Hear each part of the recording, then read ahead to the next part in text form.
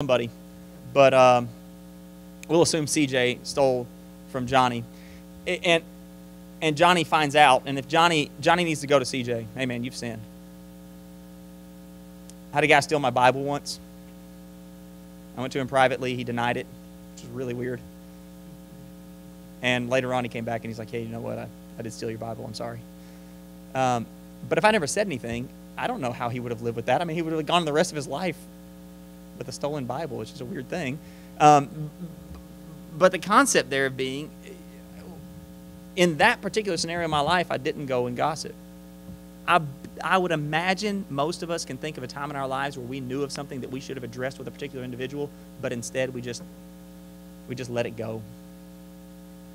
Man, these are souls. Souls are at stake. Sin doesn't just condemn the person who sinned, but it can condemn the accuser if the accuser takes on their own sin by ignoring it or by misusing it or by backbiting with it. But sin also, that sin can spread to the bystander. What if a person is sinning and it's in such a way and I know about it but I don't do anything about it, and then other people learn of the sin, and then what happens? What would happen in a situation where CJ stole from Johnny? I found out. What should I do? Well, it's a personal sin. I should go and handle it with him. But what if I don't?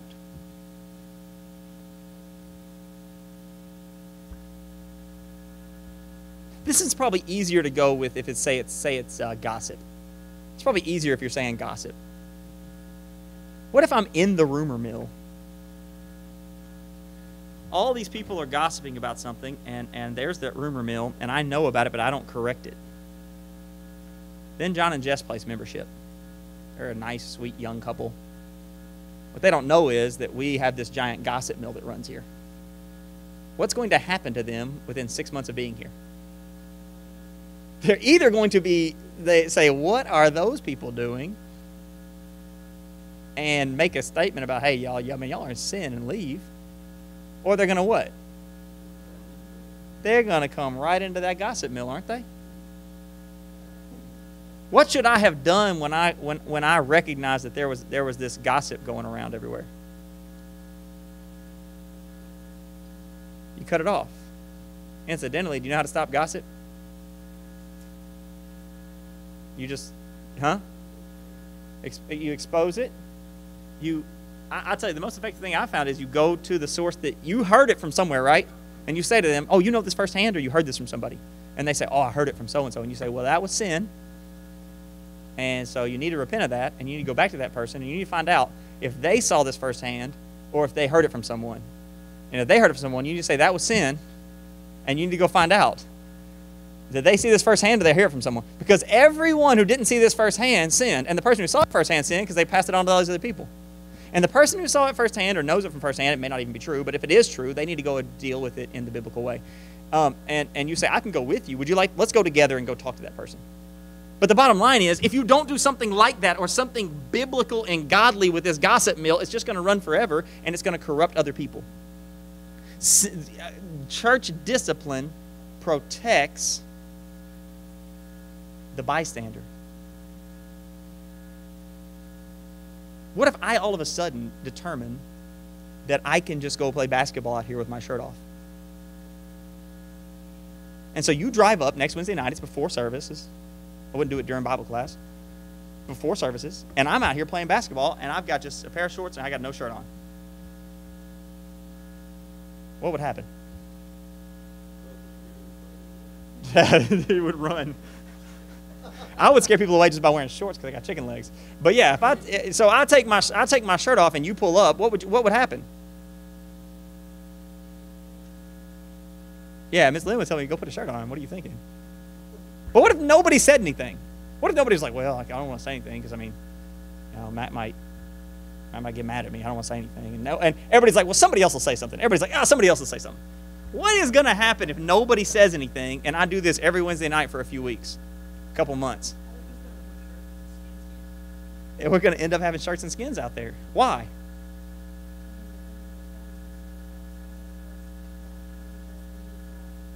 Yeah, what is the teenage guy here going to say when he says, well, I mean, Matt, he got his shirt off. And I work out, so I might as well go out there and take my shirt off. Right? Why not? I mean, Matt's got his shirt off. I can take my shirt off. It's hot. Nobody said anything. Miss Lynn just drove by, didn't say a word. Church discipline is for the protection of the church. That's where we are tonight in Acts chapter 5. To understand Acts chapter 5, you have to understand Acts chapter 4. Something awesome has happened. That Bible verse that we love so much, when they stand up to the rulers and they say whether it's better for us to obey God or men, that verse is right here in Acts chapter 4, and they're told, you don't preach anymore in Jesus' name. And he says, well, whether it's right for us to obey God rather than men, you judge. They said, we're going to preach the things that we have seen. And they stood up. And then they went and they were warned and they were threatened, and they went and they prayed with the brethren. And the church is just encouraged. So when you're getting toward the end of Acts chapter 4, the church is encouraged by the boldness of these gospel preachers who in the face of persecution say, we're going to do what's right. But then something happens. It says in verse 32, now the multitude of those who believed were of one heart and one soul. Neither did anyone say that any of the things he possessed was his own. That's very important. The attitude was, the things I possess do not belong to me alone. So in this particular time, in this particular situation, under this persecution, these people have drawn together and said, we have our things in common. Now watch. But they had all things in common. Verse 33, and with great power the apostles gave witness to the resurrection of the Lord Jesus, and great grace was upon them all, nor was there anyone among them who lacked, for all were possessors of lands or houses, sold them, and brought the proceeds and the things that were sold. The people that own these lands are bringing the proceeds of their lands. And it says all who own them were bringing them, right? Do we understand that a precedent has been set here? Now watch what happens. Verse 35, they laid them at the apostles' feet, and they distributed to each as anyone had need. And Joseph, who was also named Barnabas by the apostles, which is translated son of encouragement, a Levite of the country of Cyprus, having land, sold it and brought the money and laid it at the apostles' feet. But, chapter 5 starts with the word but, and you know this is going to go downhill because everything is going great. Everything is wonderful. We've stood up to these rulers. Our preachers are very bold men. We've got all these Christians coming together and seeing to the needs of other Christians. Everyone's selling their land. Everyone's giving of their means. No one is lacking. Even Barnabas has gone and done this. But a certain man named Ananias with Sapphira his wife sold a possession, and he kept back part of the proceeds, his wife also being aware of it, and brought a certain part and laid it at the apostles' feet. People say, what's the big deal here? So what? They gave 80%. They didn't give 20%. I don't understand why God gets so upset with this. And that's because they did not read Acts chapter 4 and the verses leading up to this. It's not the fact that they couldn't give 80% of the proceeds of their land to the church if they wanted to. Of course they could. It's that they, under an established precedent, sought to deceitfully do something with their possessions. Everyone's giving everything, and they come and lay it at the apostles' feet as if they are doing the same thing, and they are not. They're being dishonest. In preparation for this, I read an article, and this man, actually I think he made a video on this. This one was a video. And he was explaining the truth about Ananias and Sapphira. And he said, you know what the truth about this is? The truth about this is they were not Christians. They were Pharisees trying to infiltrate the church. And I was like, that is insane. And then I saw an article that said the same thing. They probably watched that guy's video. And in the article, they said, you know what? The Holy Spirit should have just gone ahead and told us that in the passage so we'd understand it better.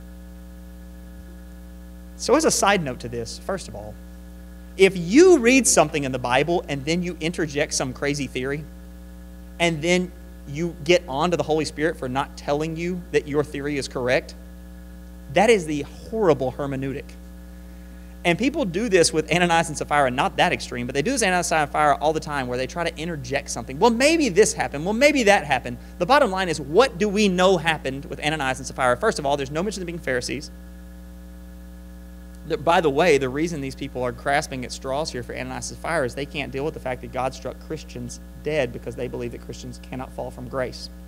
And here Ananias and Sapphira sinned. And not only did they sin, but let's watch what happened. Their sin was addressed in the appropriate manner. They sinned publicly because what was happening was they were coming to the assembly and laying this at the apostles' feet, so the sin was public. They had lied to the entire church, and actually they're going to directly say who it was they lied to in that action. But watch this. When they came, it said that his wife knew about it, but watch, verse 3, but Peter said, Ananias, why has Satan filled your heart to lie to the Holy Spirit and keep back part of the price of the land for yourself? While it remained, was it not in your own? And after it was sold, was it not in your own control? Why have you conceived this thing in your heart? You have not lied to men, but God. All sin is first and foremost against God. We know this because David took Bathsheba from her husband. David committed adultery with her. David murdered her husband. But when you go and read the psalm and he is repenting of this, he says in the psalm, he says, against you alone have I sinned. Did David sin against God only? No, the idea there is who is the primary offended party anytime we sin, and the answer is God. If I sin against John, I sin against God. As a matter of fact, we know this from Saul of Tarsus. When he's traveling on the road to Damascus, Jesus says, Saul, why do you persecute me? What you do to mine, you do to me. Every sin we commit is against God, and that's understood here. He tells him, he says, you have not lied. And there's a more specific reason here that he sinned against God, and they're going to get into that. Watch what he says in the next verse. Then Ananias, hearing these words, fell down and breathed his last. So great fear came upon all who heard these things. Did the rebuke save Ananias? No.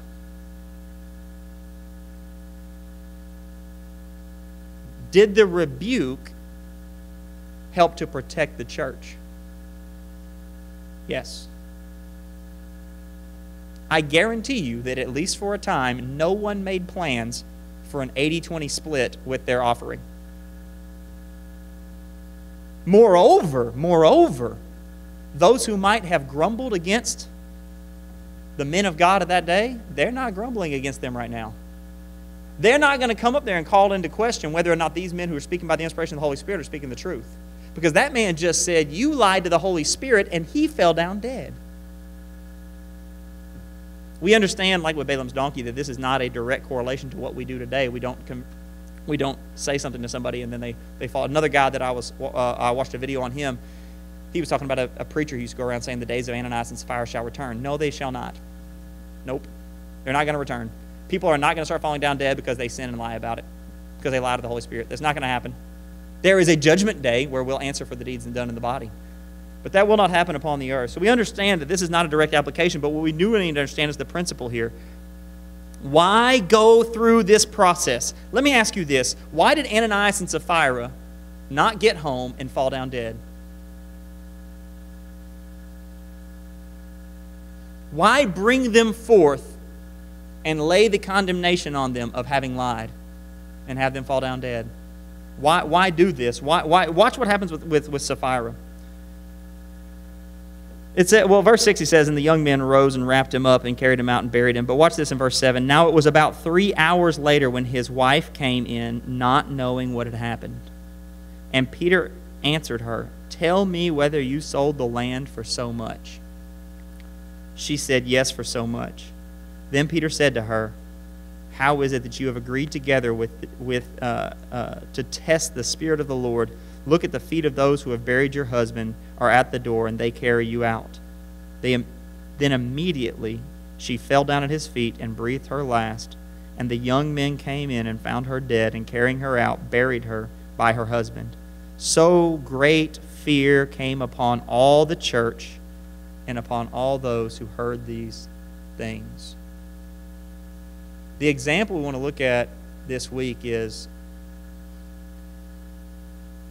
if I'm standing and I'm looking at CJ and I know he won't repent, sometimes the temptation is to say this: yes, I know he's in sin, but CJ, if you just knew CJ is a hard-hearted joker. He's not going to repent if I say something to him. It doesn't matter. Matthew 18 doesn't say if you think that he's a candidate for this, any more so than when a sower goes forth to sow, that he looks at a little patch of ground and says, well, I never really liked that patch of ground. It doesn't look good. He just sows. When we go out to evangelism, we go out and we give the gospel to anybody we haven't come in contact with. When we're in the church and we're dealing with sin, we give the God's word to anybody who is subject to it. And if CJ is the meanest man in the church, and he's the toughest, and he will not repent, I'm still going to go to CJ, and I'm going to say, CJ, you have sinned. I'll let him give his answer. You notice Ananias didn't give the chance to answer. He just died. He got rebuked and died. Sapphira had a chance. And this is key. Sapphira, all she had to do when she came to Peter, and Peter said, did you sell the lamps for this much? All she had to do was not lie to the inspired man. Do we understand that they were lying to a man who showed forth the works of inspiration?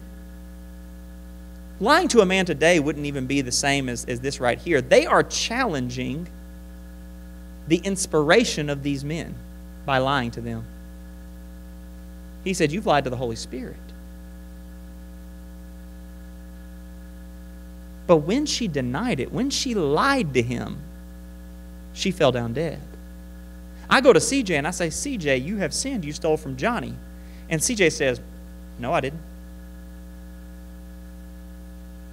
Oh, man, I failed. Have I failed at that point? If I go to CJ and I say, you stole from Johnny, and I know he stole from Johnny. I've got evidence he stole from Johnny. And I say, you stole from Johnny. He said, no, I didn't. Have I failed? Has God tasked me? Anything that we've studied so far in this series about church discipline, has God tasked me with the repentance of the other person? No. He's tasked me with addressing that person. He's tasked me with being biblical in the way I handle sin. Now, I've got some more steps I want to take with CJ. In Matthew 18, if I know of a personal sin, CJ stole my money, he doesn't want to admit it, what do I do next? We've studied it. What do? Yeah, I'm going to bring witnesses. So I go and I get my two best friends and I tell them how bad CJ is, and we go and we talk to CJ, right? No. I get two respectable people in the Lord's church, and I say, I want you to hear something out between CJ and me. And they hear it out and they say, man, CJ, it sounds like he's got you, man. You stole his money. CJ says, I don't care. I didn't do it. What do? Three of us get together and say, well, we tried. What do? Huh? You take it to the church. We talked about this right before we paused last time. What's the most effective way to take it before the church? Jump up there on Sunday morning and shout out, CJ stole? Yeah, take it to the elders. The elders are the overseers of the church, so you take it to the elders. You say, elders, here's the two witnesses. I've sat down. I've tried to get CJ to repent. He won't repent. Here it is. Let them handle it, right? They're the shepherds. Hey, brothers, we got a thief among us. An impenitent thief among us. Let them handle it. They'll take care of it.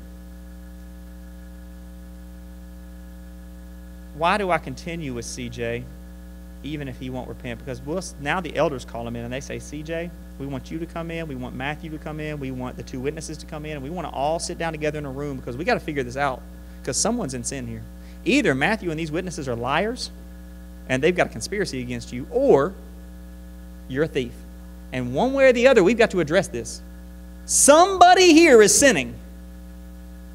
And we don't allow sin to reign in the church. So someone's about to repent. Either the false accusers, because you're bearing false witness against a brother, or the brother who's a thief, because if they're telling the truth, you're a thief. So someone's going to, and so they bring us in, and it's evident, it's clear that CJ is a thief. He's been stealing. And CJ says, I don't care. I didn't do it. CJ, here's all the evidence you did it, man. I don't care. Didn't do it. What are we going to do with CJ after we admonish him to repent, taking it all the way up to the level of the elders? What are we going to do with CJ? What are we going to do?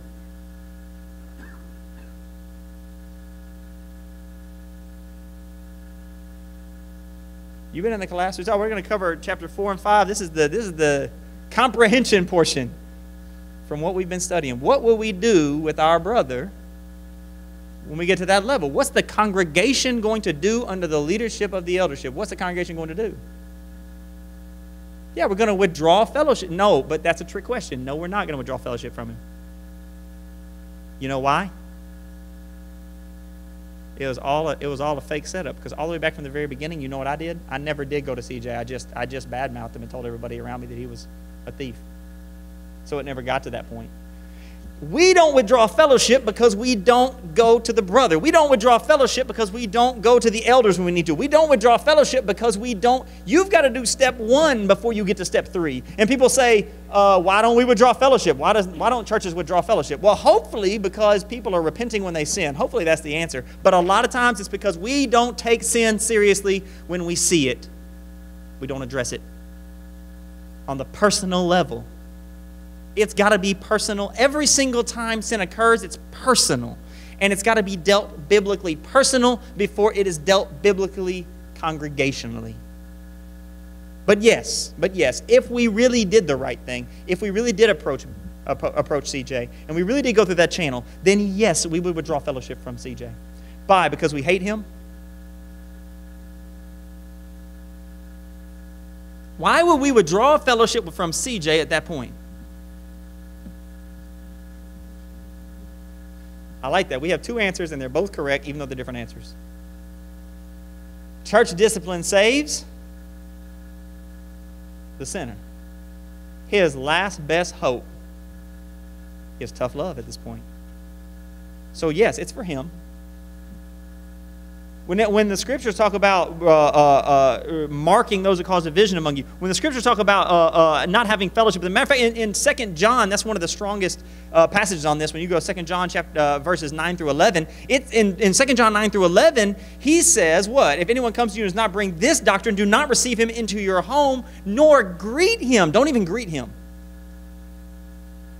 He who greets him shares in evil's deeds. Here it's in the specific context, some by false teachers. But the concept here being what? We have in another passage that says what? When you mark them, you avoid them, but what? Treat them as an enemy? Is that what the scriptures say? Do not treat him as an enemy. Is that time? Do not treat him as an enemy, but admonish him as a brother. But when we withdraw fellowship from CJ, and the eldership stands up and says, we're so sorry, but CJ is a thief, and he's refused to repent, what does that do for the congregation? It shows the congregation the seriousness of sin, and it saves their souls. All right, that's all our time for tonight.